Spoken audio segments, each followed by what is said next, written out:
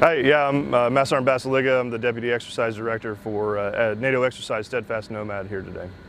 So we're out here at AVIANO Air Base here in Italy, northern Italy, and we're practicing our ground domination TTPs. So we're working on the best way to assault an aircraft, to practice that ground domination to ensure the enemy doesn't get to the aircraft.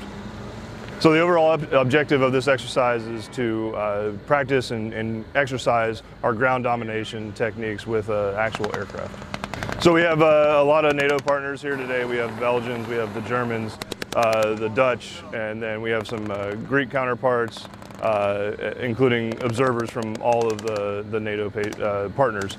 It's been integral for us to integrate with them and to learn and teach each other. The new mile system and the new dice system have been instrumental to this exercise, being able to gather that battle damage assessment with personnel and vehicles while they're assaulting an active aircraft. So the airmen are learning better tactics, improving our TTPs when it comes to that ground domination with an aircraft. I'm learning a lot about how to run an exercise. The value of this exercise is instrumental. It's been a couple years since we've actually done this exercise of this scale and with the airfield in itself.